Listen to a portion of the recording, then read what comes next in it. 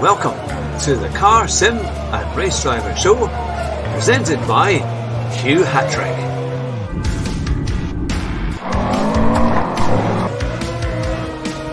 Here at Bathurst in the Forest, my very special guest, Peter Colley, Rascal, Rabbit, Josh Martin. It's great to have you back on the show.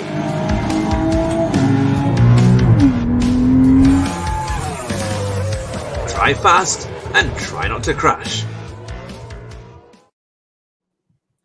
Good evening, everyone, and welcome to the Car Sim and Race Driver Show.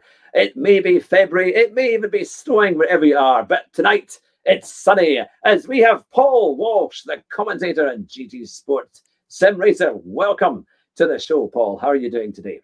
Oh, I'm doing really well, thank you, Hugh. I'm very happy to be here as well, despite all the heavy winds, the sleet, the snow, and pretty much everything we've had in this February so far in the UK. How about yourself? Yeah, very good. Thanks. I've survived the winds and all the kind of things that's been going on, and even managed to get a day off from bus driving to be able to fit in an interview like we have here tonight. So that's fantastic to have you on the show. And the question starts, as I do with all of my guests: how did your sim racing and gaming career, how did it all begin? Oh, goodness me. That's, well, we'll split it into two halves. So sim racing started off back in, 2019. Long story short, I'd been lurking on a YouTuber's channel called Key25 or Kieran Boldrock for quite some time, watching his GT Sport content. And then I started sort of watching the FIA World Tour events back then. And I decided, you know what, I'm going to go and invest in a PS4 and I'm going to start playing Gran Turismo Sport myself.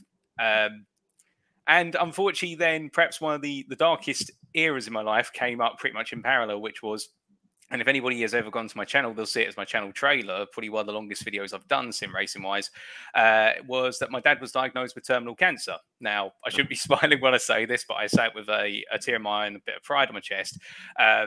With my dad passing away gradually from me, he motivated me to take up sim racing because we always used to play Gran Turismo a lot on PlayStation 1 and PlayStation 2.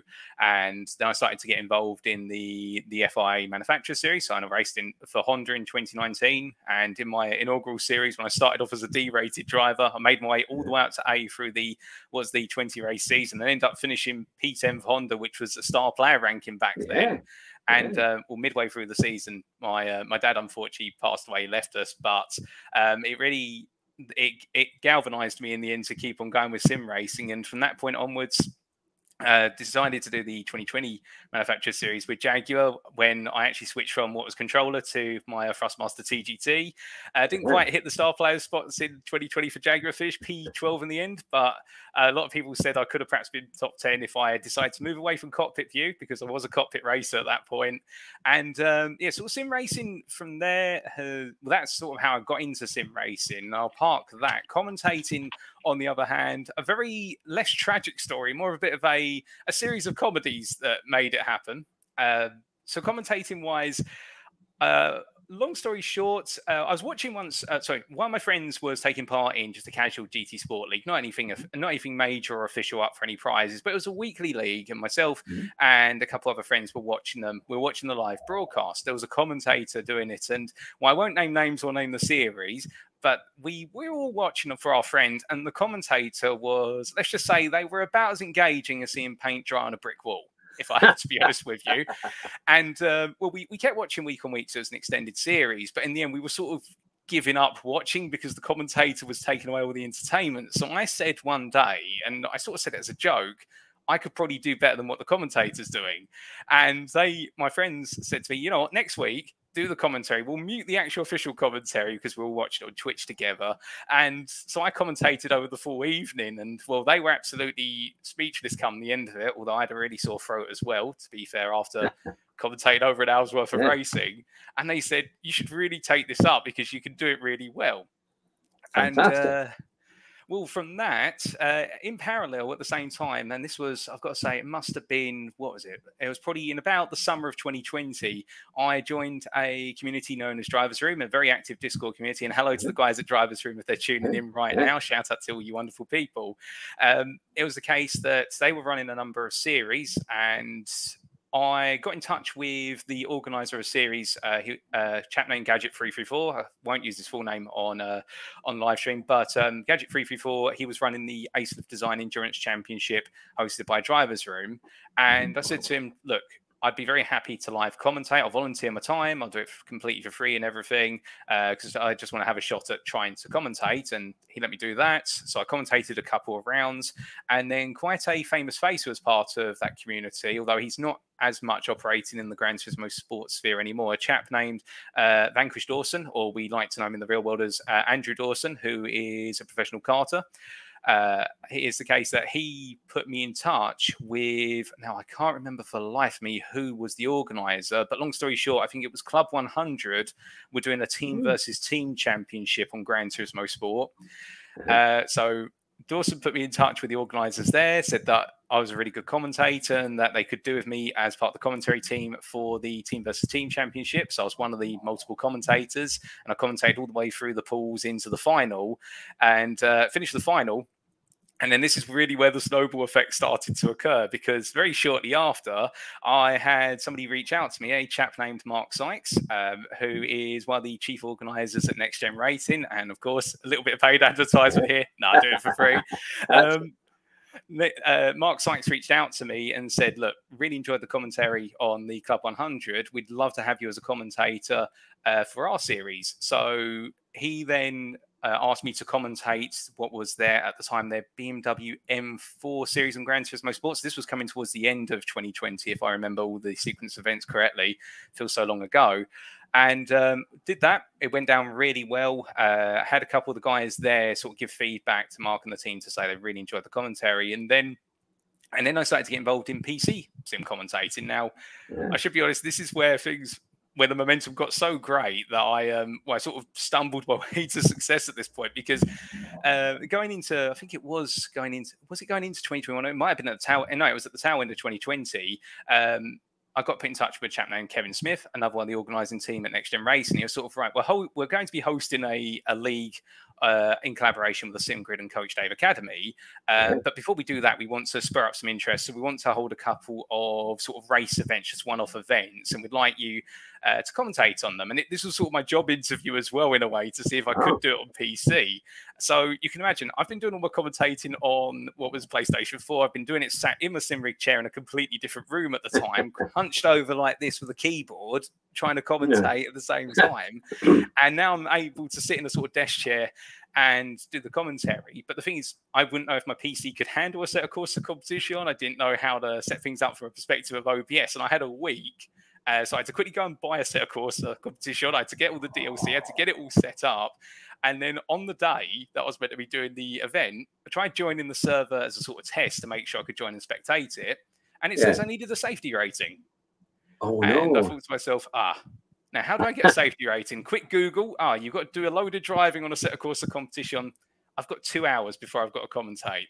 Okay, well, I can't hook the rig up I can't hook the sim rig up to the PC because they're in two entirely different rooms. They're now in one room, but back then they're in two separate rooms.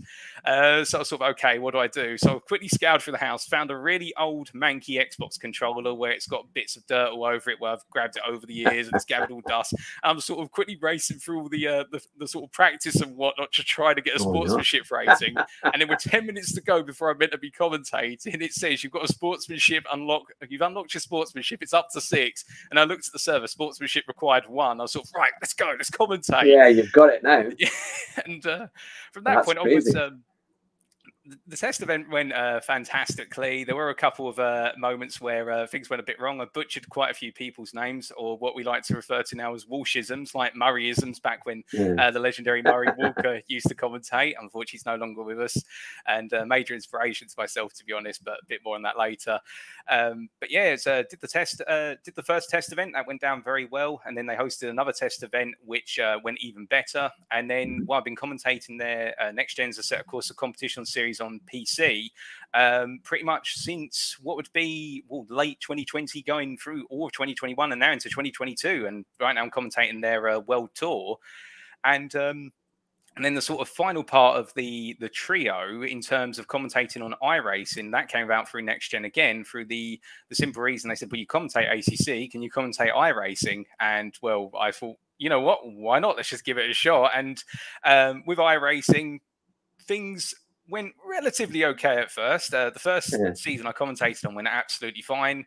The second season, however, because the grid was 60 cars and my PC, all the parts in my PC that I was using then, and I've moved on to a new PC, were all 5+ years old, my PC started to show signs of perhaps it's time to replace everything. But we had to do some magical wizardry with regards to commentating to get it to work. And the long story short, the wizardry was that I was covering 2 race groups that ran races on the exact same night, on the exact same time, and I had to cover one the next day as a replay, and the other live. So we just switched them around, and that seemed to save any issues. But that's really how I got to commentating, was through literally just me saying to somebody, "Yeah, I can probably do a better job," and then somebody saying, "Well, if you think you can, prove you can." And then from that point onwards, it's just rolled on.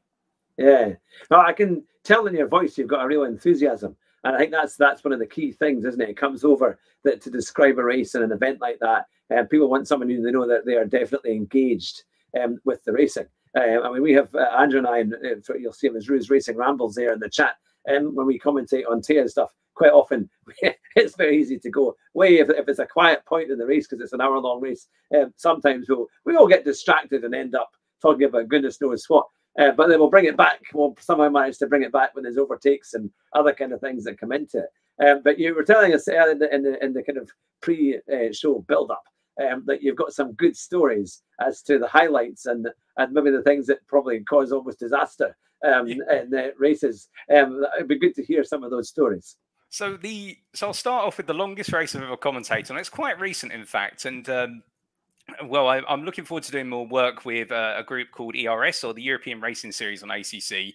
As time goes on, we're working on arranging something at the moment for later this year.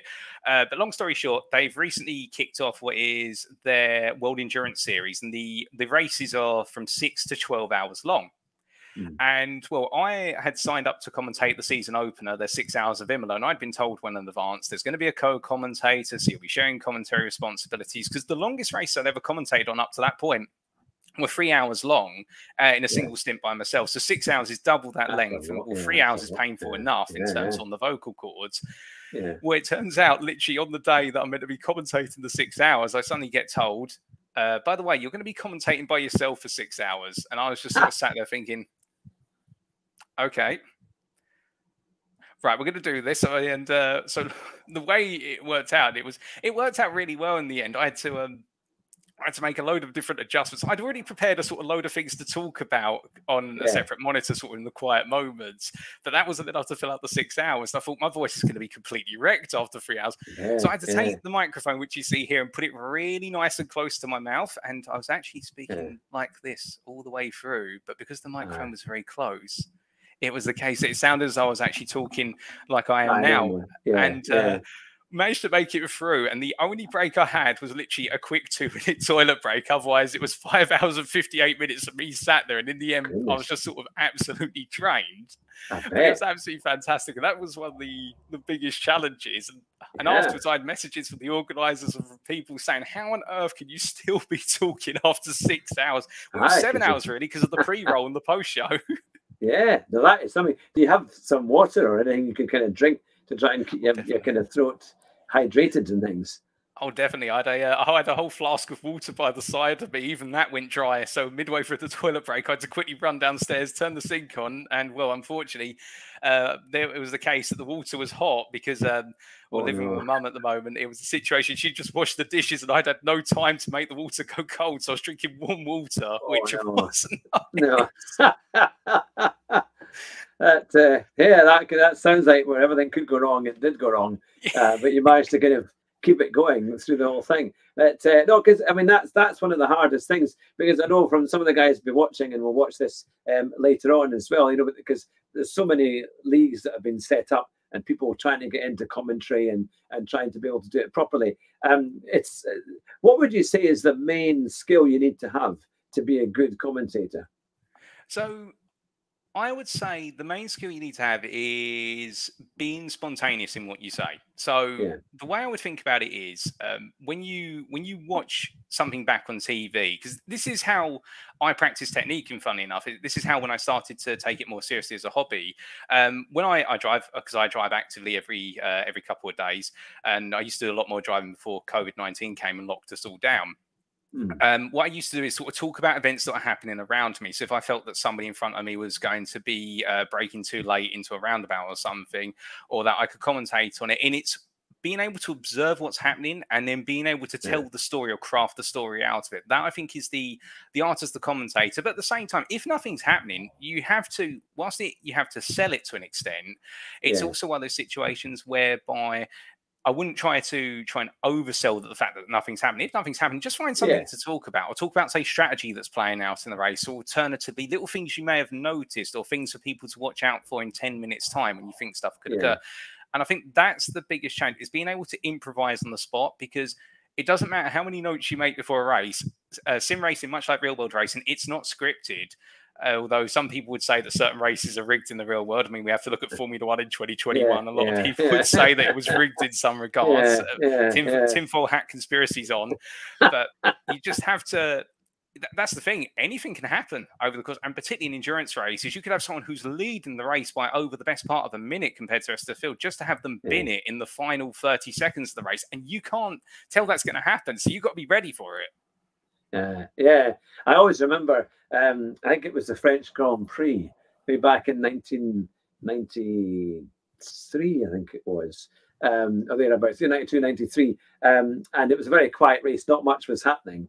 And so James Hunt decided to come on and say, it must have been 92, I think. And he had spoken to Ayrton Senna before the race. And Senna had said, I want you to to announce this, that I will drive for Williams for free at some point during the race. And of course, in a quiet point, I remember Murray Walker says, then James Hunt dropped a bombshell. And he said, of course, Ayrton Senna has said to me today that he will drive for Frank Williams for free, just so he can drive alongside Alain Prost. And of course, immediately everything just blew up. You know, I mean, in today's age, you can imagine the Twitter and all the whole thing would just go mental. You know, and that kind of thing. As you say, you've got to come up with a story or something that's about to happen to make the race look good. So, do you have any kind of inspirations from the past as to how you kind of model your commentating kind of strategy and things? So, as I said earlier, my biggest inspiration would be Murray Walker, because when I grew up, so I was born in '93. So when I was very young, I used to watch the Formula One sat on my dad's lap, and this was when I was sort of 2-3 years old. And back then, when Murray Walker was really whilst he was in the sort of equinox of his career, if you will, it was at the same time being able to hear things such as, and also watching video footage back when I got a bit older, such as when Damon Hill won the Formula One championship at Suzuka, and the infamous line from Murray Walker, and now there's a tear in my eye. That level of emotion, and the fact that the thing that I always want to try and echo, which Murray Walker did incredibly well. And I think the chap who recently left Formula One commentary on Channel 4, I can't remember his name for the life of me. But he only recently he got replaced by Alex Jacks and David Coulthard. But what was it, Ben Edwards? Wasn't it Ben Edwards? That's the one. Ben Edwards, I think. I think with them, they teleport you away from the world you're sat in. So right now, as I'm talking to you, I can forget about the world around me. So I can forget about the four walls I'm enclosed in, and I become engrossed in what I'm talking about and whatnot. And it's the same with their commentary. You forget that you're watching it on the TV. It's almost as if you are witnessing history. It's just that you are there right at the heart of witnessing that history, rather than just sort of sat there and going, oh, he's going around the corner again. And that's what I want to try and echo in the work that I do. Is what I want to try and achieve is, at the end of the day, when people watch a show for whether it's an hour, 2 hours, I want them for that hour to forget about any troubles they've got in their life, and just if it can bring a smile and some happiness to their day, then I know I've done something right. Even if it's just one person, it makes it worth it every time. I'd say, and it's an amazing thing, isn't it? Because you remember certain phrases from a race that make it work. And I remember Ruth saying there about the one on 99 when Damon won the championship. He says, I have to stop talking because I have a lump in my throat. Yes, wasn't it? And it was wonderful, and it was an incredible. That was an amazing race. But there was so many. I remember Monaco, 1992, Senna and Mansell, and those last few laps where I remember Murray Walker saying, "And Mansell is catching by 5 seconds a lap."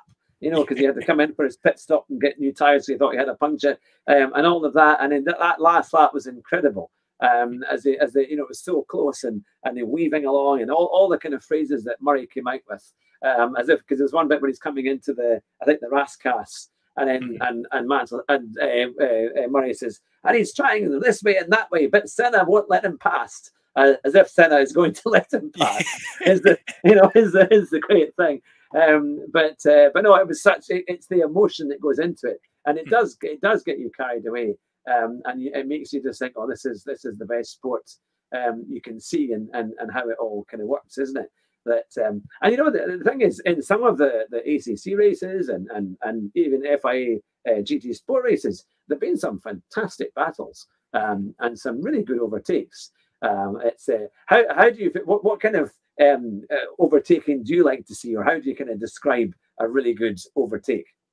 So for me, the best overtakes come not necessarily right at the end of the race, but when you know it's going to define the outcome of the race. So I'll give you a really good example, and it can be sometimes just through strategy when the overtake occurs. So in the ACC World Tour, when I commentated round 2 earlier this week, spoiler alert for anybody who doesn't want to hear the outcome of the race before I reveal it. So 3, 2, 1, spoiler alert complete. It is the case that Sebastian Apostel, who took the checkered flag in the end, he had played his strategy out so well versus the drivers he was battling for the win. And in the end, he decided he had to undercut his rivals in order to win the race. And you could see it was coming. You could see when he pulled into the pits, that was the sign. And with changing conditions as well, because the circuit went almost dry, and then the rain came back just after his pit stop. And what it meant was that you were on this edge, as though, would Apostle be able to do it by undercutting, or would it be the case that the drivers he was battling with would come out ahead of him? And he came out, and he just came out, I think it was 4 seconds ahead of the rest of the field. And it was it was the perfect strategic overtake. So I love that. But in terms of overtakes on circuit, I do love watching an overtake round the outside. And there's plenty I've seen, and particularly in iRacing at, I think it's the Circuit Road Atlanta, turn 1. I can't remember the name of the driver. I think it was Stuart P. Taylor, I want to say, from TGC Racing around there, or I might be thinking of somebody else. But I know a driver there. I think he did a double overtake around the outside. So 2 drivers around the outside of turn 1 at Road Atlanta, which you just don't do. But he managed to pull it off. And it's those kind of overtakes which defy your expectations. Of course, it relies on the drivers who are defending to give the space and show the respect. But, at the end of the day, they're driving on the limit. And even if it is sim racing, you've got to believe it. It's just as much like real world racing, because these guys are taking it that serious. And in real world, in touring car, I've seen it. In Formula 1, I've seen it. It's the case, those overtakes where a driver puts everything on the line, those are the best ones. Yeah, it's the thing. I remember the first race I did in Thayer's community on the PC, so it was my first ever build up and trying to race, and we were in the Porsche 911 Super Cup.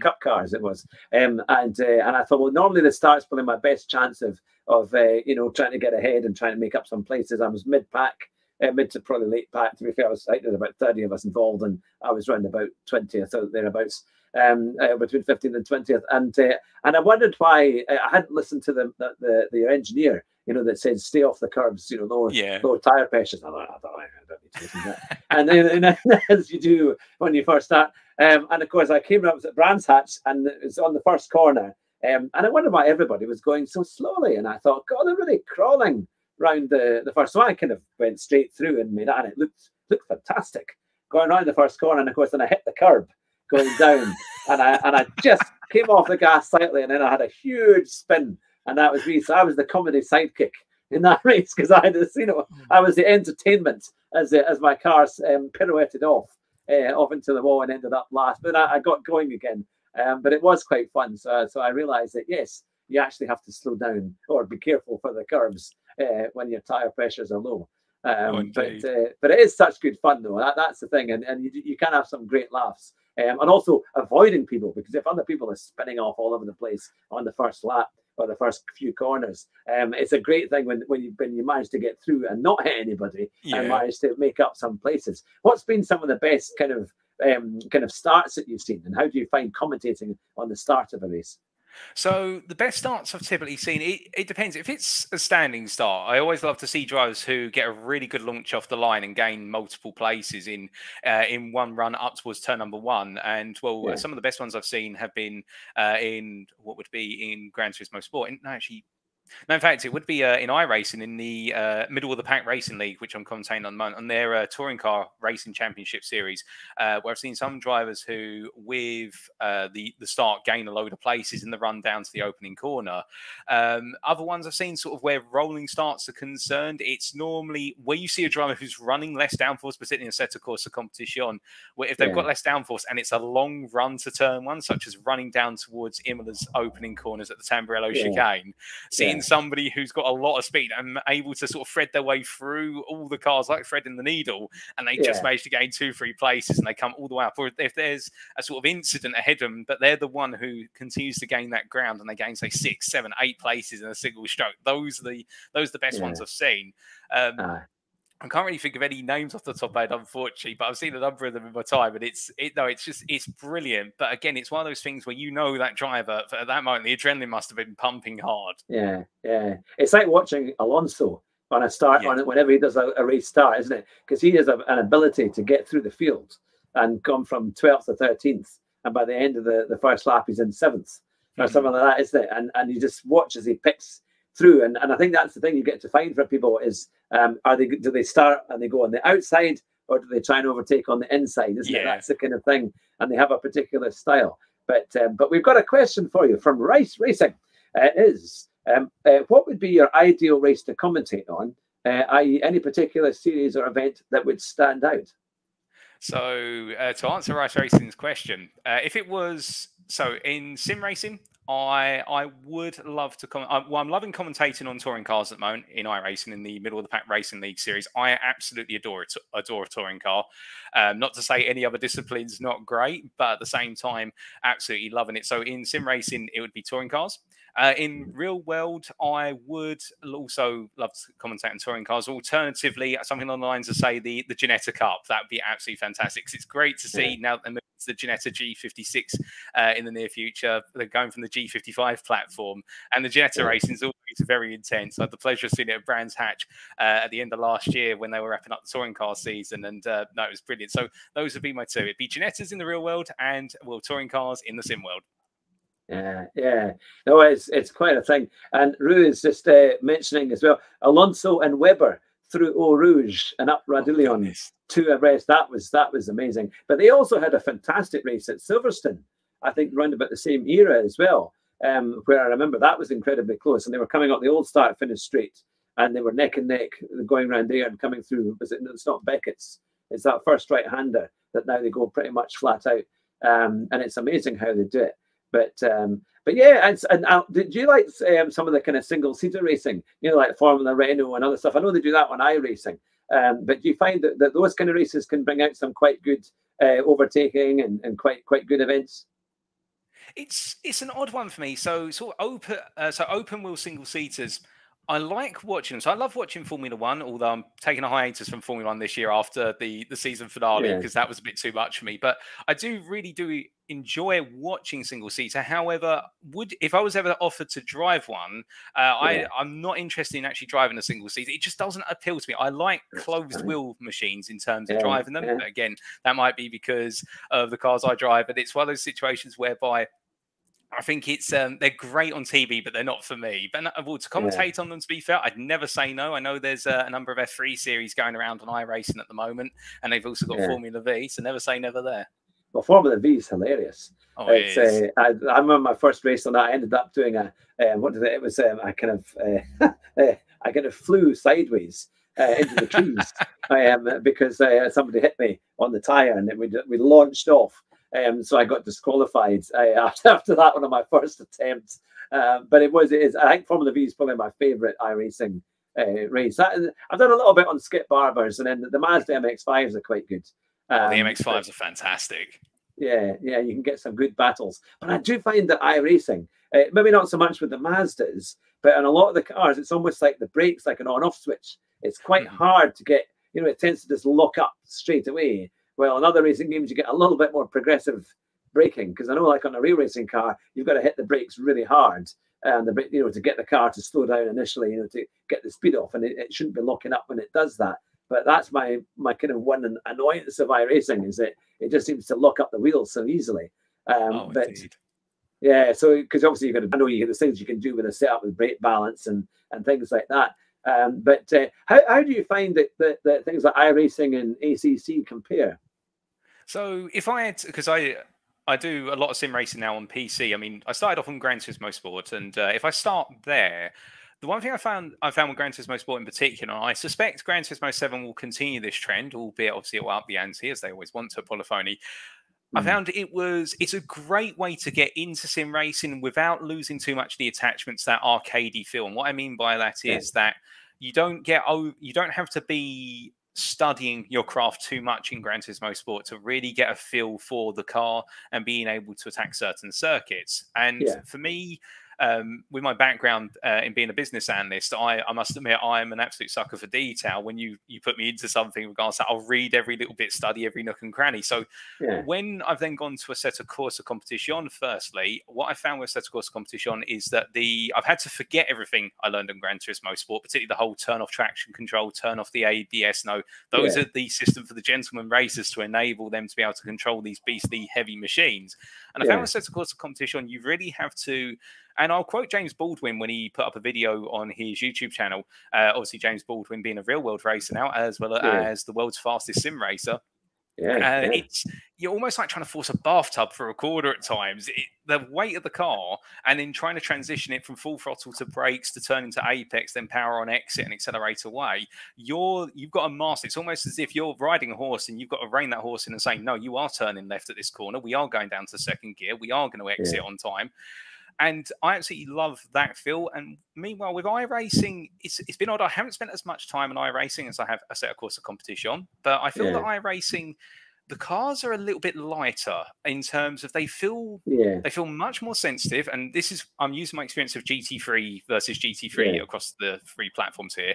I really think it's the case that they feel a bit light in iRacing. And as you say yourself, Hugh, with regards to going heavy on the brakes, it feels as though the brakes lock up immediately. And I'm fine with that, but I feel as though that's quite a hard thing to get used to. And the one thing I've done to practice that feel is I've actually spent quite a bit of time driving the Corvette C8 GTE, where those cars aren't allowed to run anti-lock braking systems. It is the case. You have no defense. If you go too heavy on the brake, it's a lock up and you go straight across the road. And there's some comical moments of that, particularly taking part in some open lobbies with some relatively big names in the world of iRacing. But no, that's been good fun. It's actually disciplined my left foot braking massively, and it's helped me out when I've gone back to a set of course of competition and being able to more fine-tune my inputs between braking and throttle. So I'd say a set of course of competition has been the one that I've enjoyed the most, because I feel as though I'm learning the most out of it. But iRacing, I'm also enjoying. And I think iRacing, if you want something that's really sensitive, that's what you go for. But if you're looking for something that's a bit more forgiving, quote unquote, but forgiving is a bit subjective, a set of course of competition is great. But if you're looking for something that's a bit more arcadey and entry, then Gran Turismo Sport does very well. Yeah, that's the thing, isn't it? Because on ACC, I try and go with the lowest traction control I can get away with, because I find that it's so much better coming out of a corner if you can put it, you're doing the throttle yourself. And because it's very easy if you put it right up, that before you know it, and its standard settings are very high, and it just doesn't accelerate out of a bend, doesn't it? Because it's just not doing anything. So you need to kind of lower it down to get yourself a bit quicker. I think that's probably been one of the main reasons why I've improved in my times, because I'm not waiting for the car to accelerate by it when it chooses to. It's doing it when I tell it to. And that's because you can lose so much time when you're sitting there wondering, especially in the wet. If you go out on a wet setup, and it just won't drive the wheels at all, because it's obviously allowing for a slip. But no, it's great fun. But I do like it. I think, as you say, about iRacing, you've got to put the time in and get used to how the car handles. It's not so much a game where you can just turn up and drive, is it? I think you have to, and that's the problem. You have so many games, you want to have a go on each one and see what it's like. But I think iRacing doesn't really work like that. You've got to kind of hone the skill of how the cars work. Most definitely. Yeah. So what's been your biggest surprise in doing commentary? What's been like one of the nicest things that's happened, or your kind of biggest surprise during a race or an event? So start off with biggest surprise. The biggest surprise I've ever had is that I've had the opportunity to commentate over real world racers who I absolutely love watching on TV, racing in series that I commentate on. Wow. So, for example, Adam Morgan from BTCC, he races in the Mazda MX-5 Cup that I commentate for Next Gen Racing alongside Crest Autosports, Alex Everett. And well, being able to talk about Adam Morgan, actually say the name and know that he's there. Okay, it's virtual, but that's actually brilliant. And also in an actual Chichley Motorsport liveried MX-5, just like as if he was in the Honda. That plus also, for example, being able to commentate over Antonio Giovinazzi, who raced. He did a brief cameo in the Next Gen iRacing GT3 Season 2 at Le Mans, which was absolutely brilliant to see and for to have that opportunity. So those have been the biggest surprises.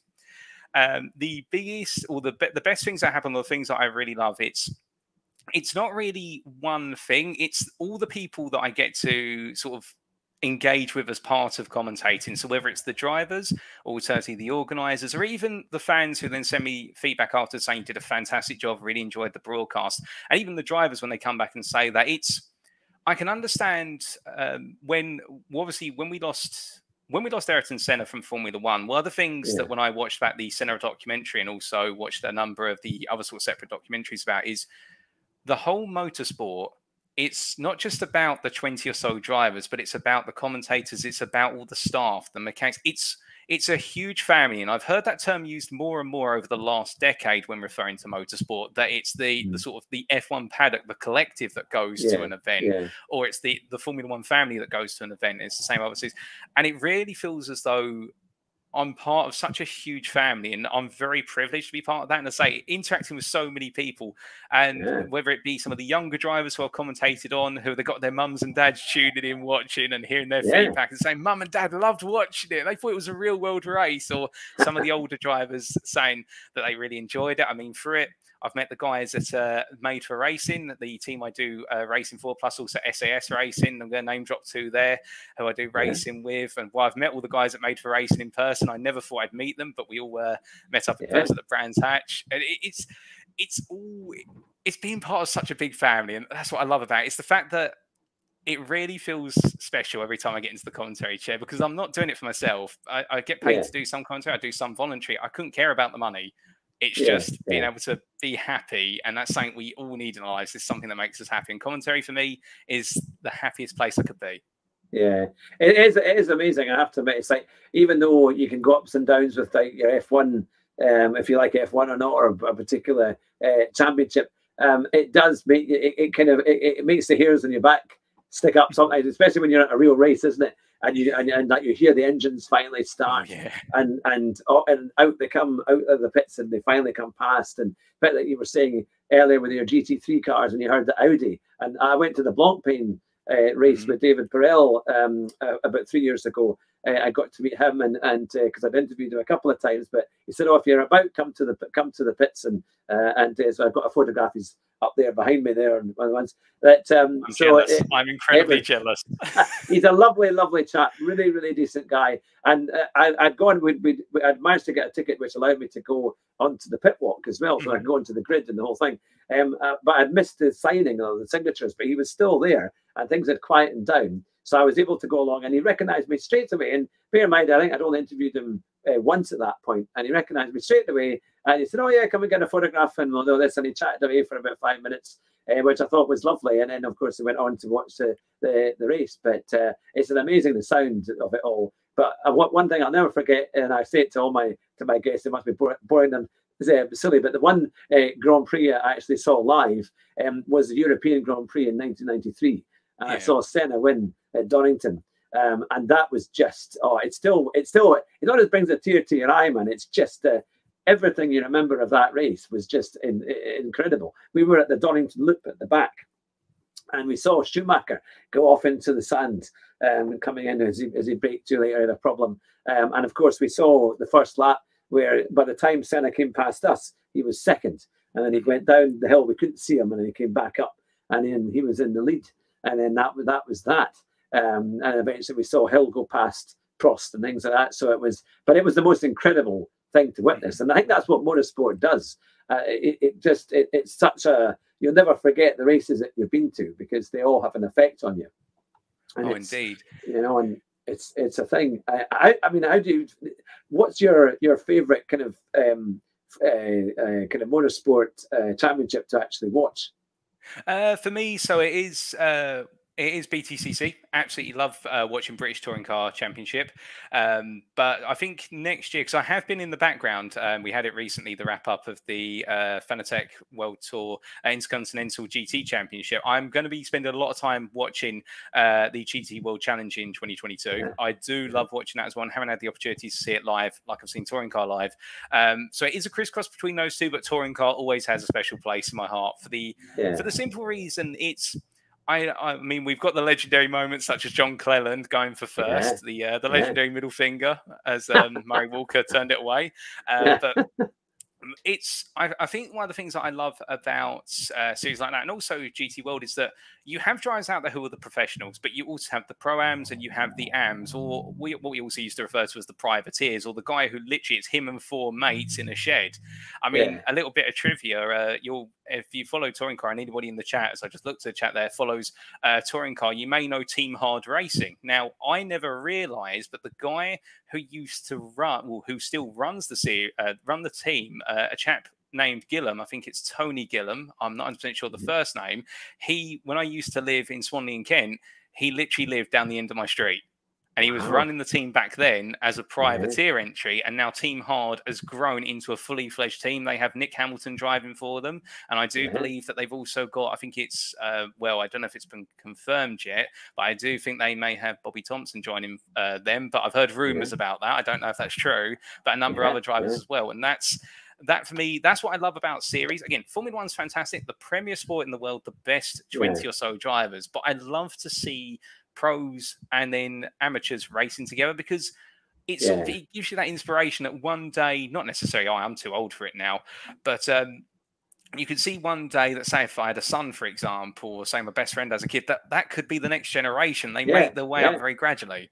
Now that's the thing. Well, I know you were born in '93. Well, I was watching touring cars at Knockhill in '94, and I saw Gabriele Tarquini go barrel roll off at Dingley Dale, or they call it, on the first couple of corners at Knockhill, in his Alfa Romeo 155. And I remember watching it afterwards on the review with again Murray Walker doing the commentary, and it was quite a crash. I remember seeing the truck bring the car back, but he got out and he walked away.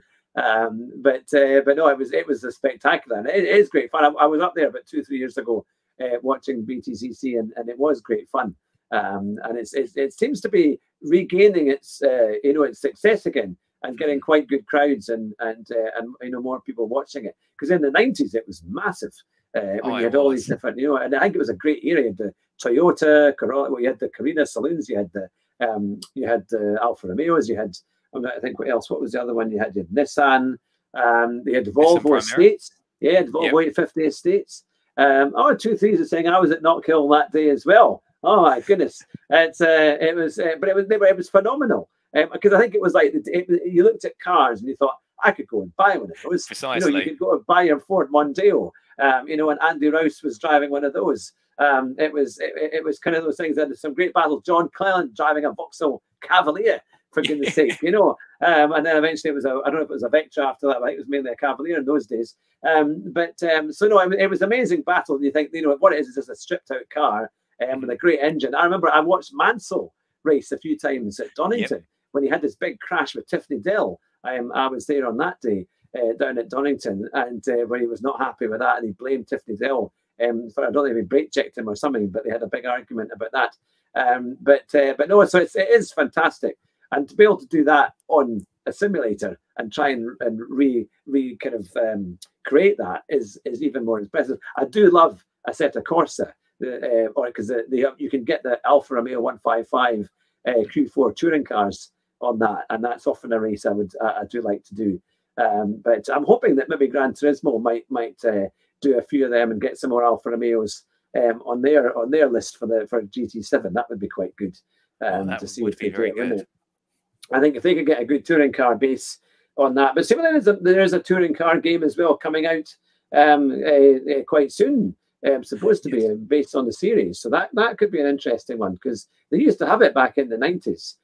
Toka Touring Cars was a great game. Yeah, I remember those on the old PlayStation 1, Toka 1, Toka 2 and whatnot. And yeah, we do need a new touring car game, because we shouldn't forget about it. I mean, there's so many touring car series around the world.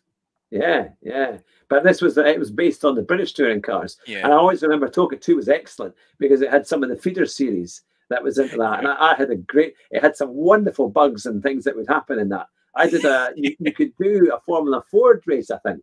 I think it was a Formula Ford types race you could do. And I remember racing at Silverstone, and I touched somebody's wheel coming into the first corner, and they cartwheeled off and crashed. And then the next lap, I kid you not, I came round the corner, and the guy was there next to his car waving his fist at me when I came round. So I thought it was a great, it was definitely a bug or something, or they had programmed it in if you had a big crash or if you caused something. But it was fantastic that the AI would do something like that. But so what are your hopes for GT7 as well, as it's about to come out in a week or so?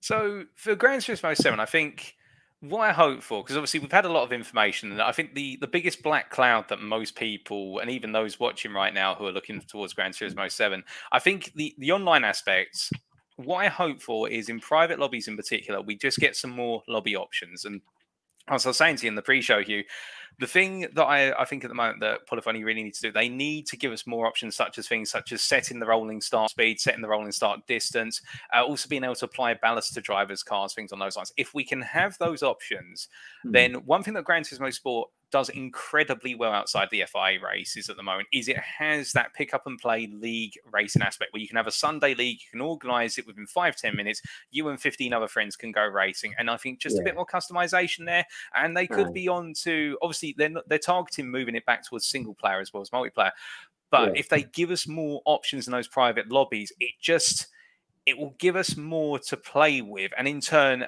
that's one of the things that at the moment, Gran Turismo Sport, we've almost exhausted well, at least I know in the communities I'm part of, whether it be Drivers Room, the GTSRL, so that's Gran Touring Series Racing League, and other communities, we've pretty much exhausted every option that we've got to play around with, that we can't really find a new way to throw BMW M3s around a circuit until we find ways of sort of changing up the start procedure. And that's what we really need in Gran Turismo. So, and that's my main hope, is more lobby customization.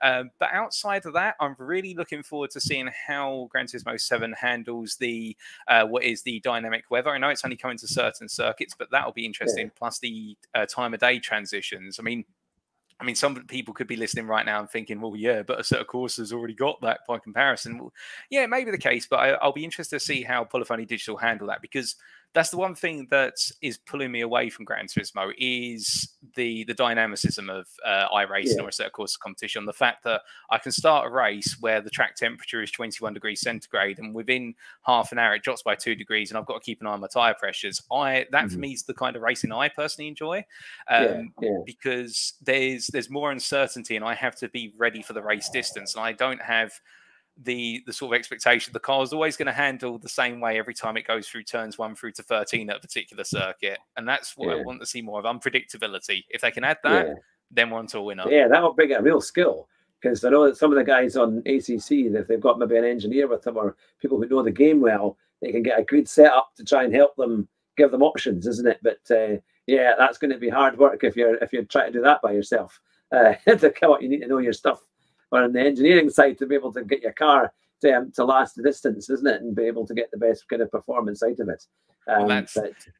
That's the thing with the one of my best friends who I race with at the moment. We race as part of a little team on a low fuel motorsport and a set of course of competition. He's more of a qualifying driver. He can do a 20-minute sprint faster than I ever will be able to, but I can manage a car compared to him over 60 minutes and still have the car to spare after. And we're training one another in the opposite sort of side of the spectrum to improve. But I like that, because it means that it's not always about being the guy who's the fastest over one lap. It is that unpredictability, because if you can manage a car over 60 minutes, then the guy who's fast out the blocks but struggles after 20 minutes, he's going to be reined right back in.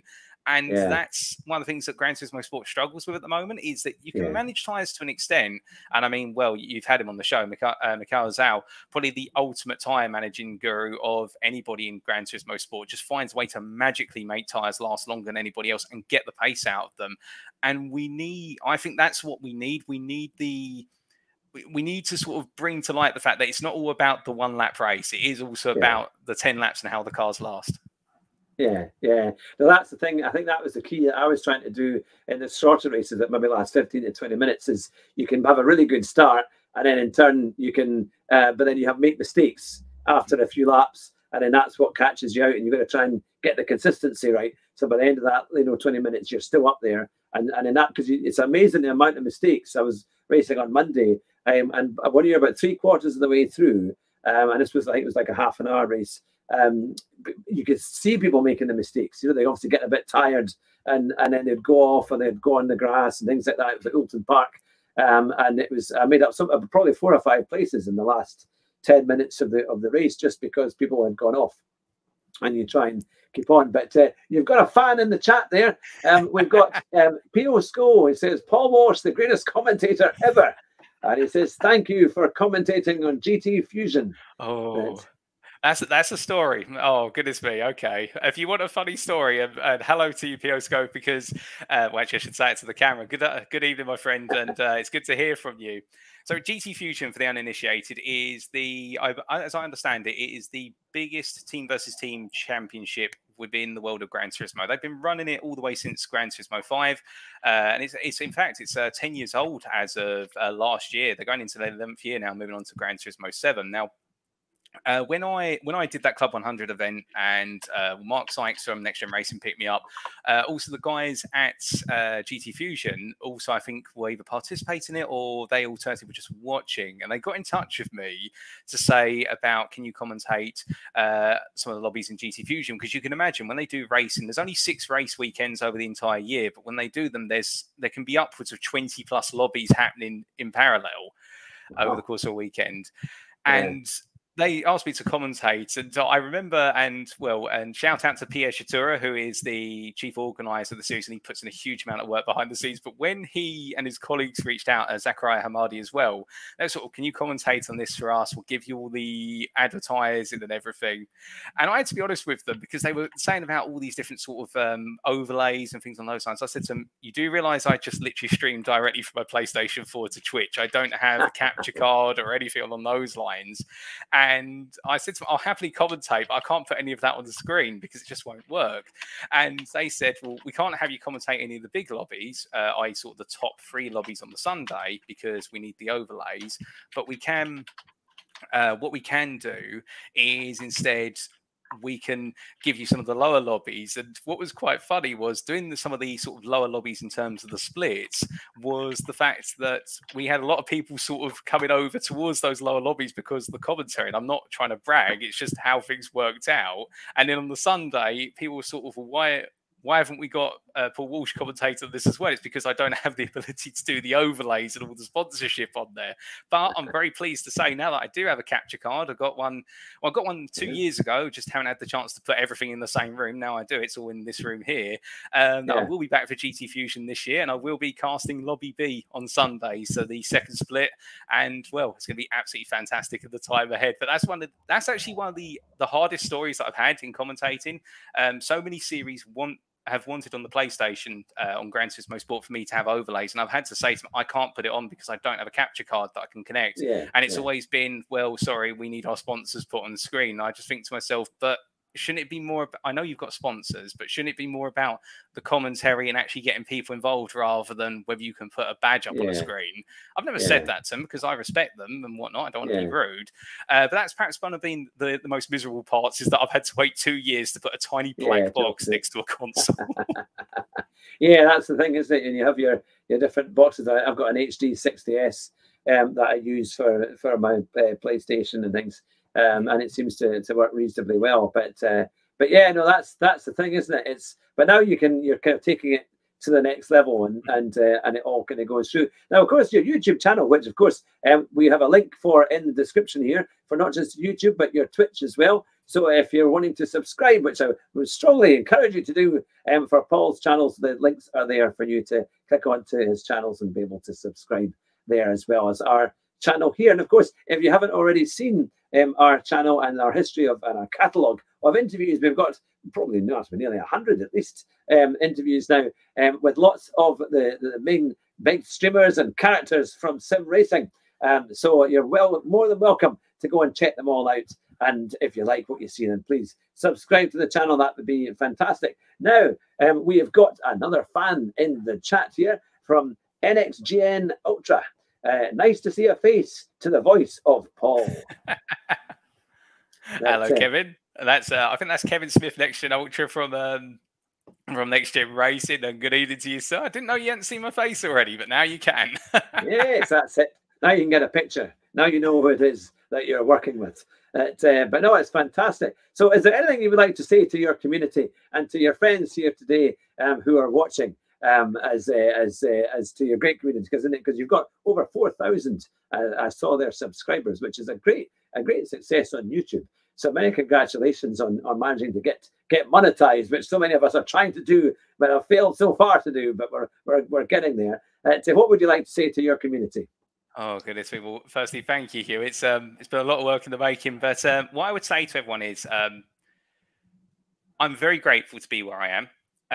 To all of you watching right now, and obviously I'm going to give it, there's so many leagues I've commentated on, so many people I've met, I can't name all of them, but obviously to my best friends who I'll refer to by their online names rather than their real names because I don't want to embarrass them, but first and foremost, the Cypher Wolf, perhaps the person who's been my rock in the darkest of days when things have gone wrong and has been there and supported me through everything that I've gone through to get to where I am currently, and is continuing to do so day and day. And well, I absolutely love you for everything you do, Cypher Wolf. And well, if you watch this, thank you for everything. Also to Xeno Predator, Scorpion on Fire, Zeron, MB Hatred, and also Sweet Lurb. That's just named the closest people. Also Made for Racing, all the guys in the team there in SAS Racing, some fantastic people through and through, all fantastic. But again, I can't thank everyone because we'd be here for too long.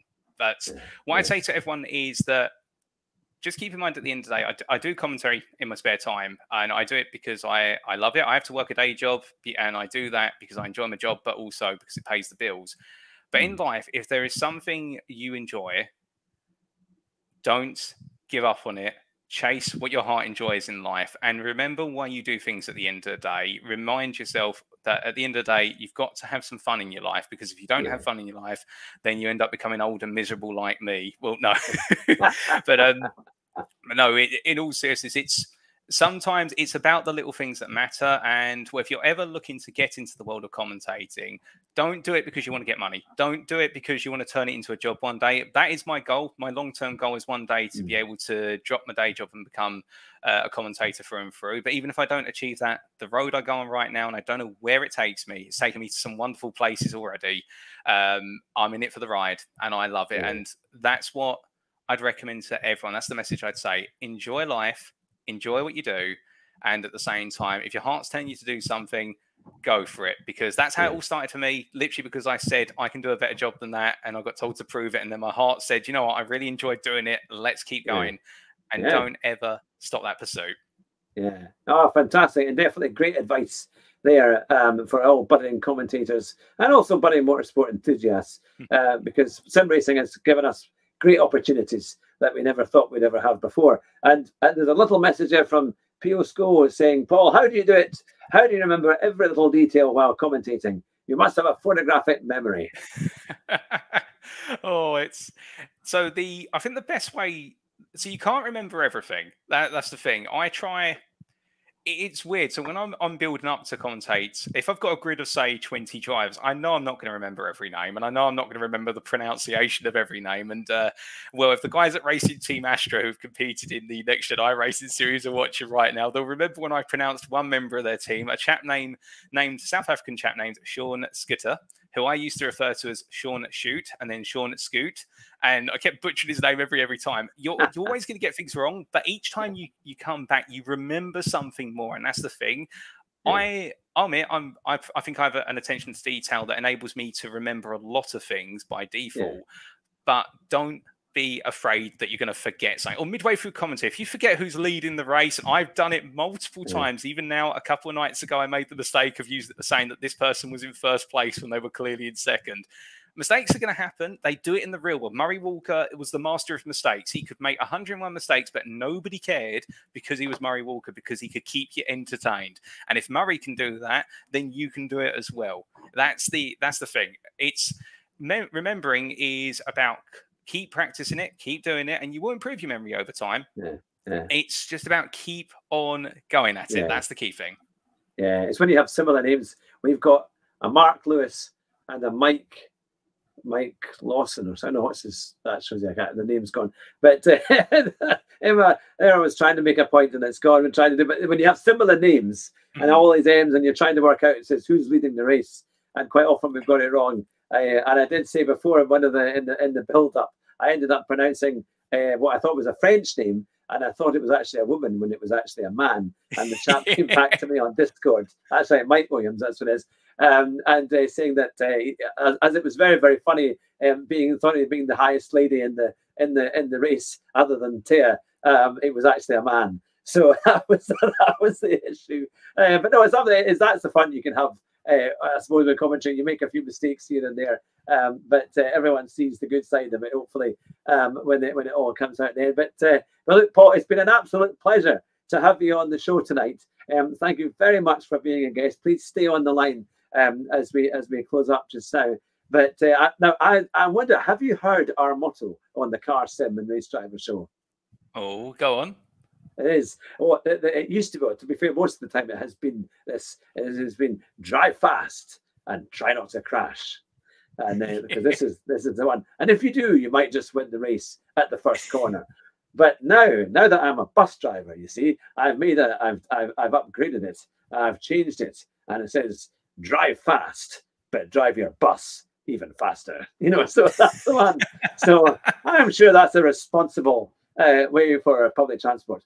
But, so that's the thing. But no, it's been an absolute pleasure to have you on the show. And we wish you all the best for a fantastic year and career in commentating. We can tell in your voice that you've got massive enthusiasm for racing, which is exactly what you need. And I'm sure we'll see you get to even greater heights as what you've done already. And we've really enjoyed having you on the show. This will come as a podcast. So if you want to listen to it in the car in the next few days or so, I'll get that sorted out. And it's recorded live. So everything will be on it. There's nothing taken out of it. So that's the thing. But thank you very much to everyone who's been in the chat tonight and who's been watching, and you'll be listening to this on the podcast in a few days' time. But my special guest today is Paul Walsh. Thank you very much for coming on the show. Oh, it's been a pleasure, Hugh, and thank you for having me. And thank you to everyone for the comments, the questions, and for tuning in. It's great to be here. It always is. Let's keep on pushing, guys. Fantastic. Take care, everyone. Drive fast, but drive your bus even faster. Bye just now.